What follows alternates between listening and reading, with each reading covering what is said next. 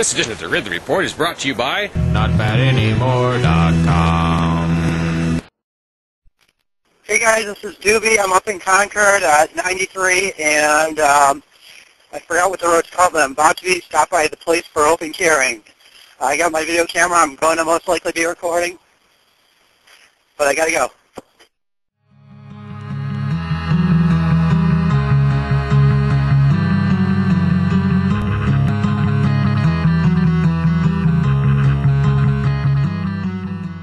Yeah, this is Doobie.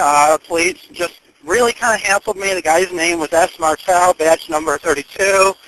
I'm heading back to my car. I purposely left my driver's license in there. They were harassing me a bit more because my pistol permit was registered for my apartment, which I moved from earlier in the year, mid-summer. And I kind of was an ass, I think, a couple months ago. And they're like, oh, what time? And I was like, well, July, August. And like, that's pretty vague. I was like, kind of towards the end, I bought the house and moving in and stuff. I'm like, you know, you got a couple months to redo your permits. So finally turned into, what do you call it, them saying, or me pretty much saying, well, I'm open carrying the pistol, so it doesn't matter that my permit's not valid, but it's identification based on New Hampshire, blah, blah. I'm sorry about that. My phone lost power when I was calling in to say everything was in the clear. I was kind of expecting them to be at my car waiting for me to show up, but they weren't. I think they're actually driving around the block. I've seen them drive around the block like 3 times since I was approaching my car. So I'm expecting I'll probably be stopped by them so they can actually get my license and confirm who I really am. They told me my permit was not valid because I moved and I need to update it, and said I had to be more up-to-date on law since I'm such an expert, since I kept asking what RSA was requiring me to provide them information beyond what I was actually provided. They should be lucky I gave them my pistol permit. I almost wasn't going to give that to them, but I decided I'd be nice.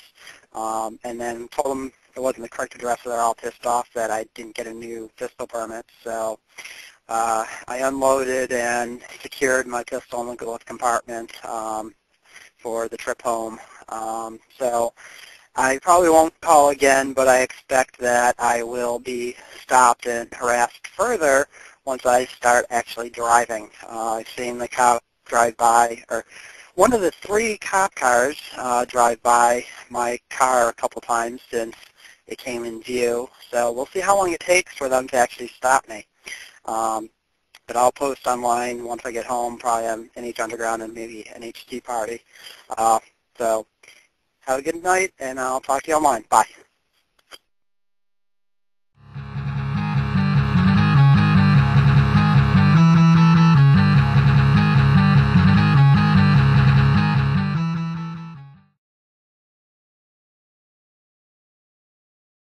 Did the Foodstuffs Consumption Authority force you to eat too much over the holidays? Well, this man would like you to learn how to lose 5 to 20 pounds in just 9 days. See for yourself at NotBadAnymore.com. The doctor who says he's lost 37 pounds in just a month.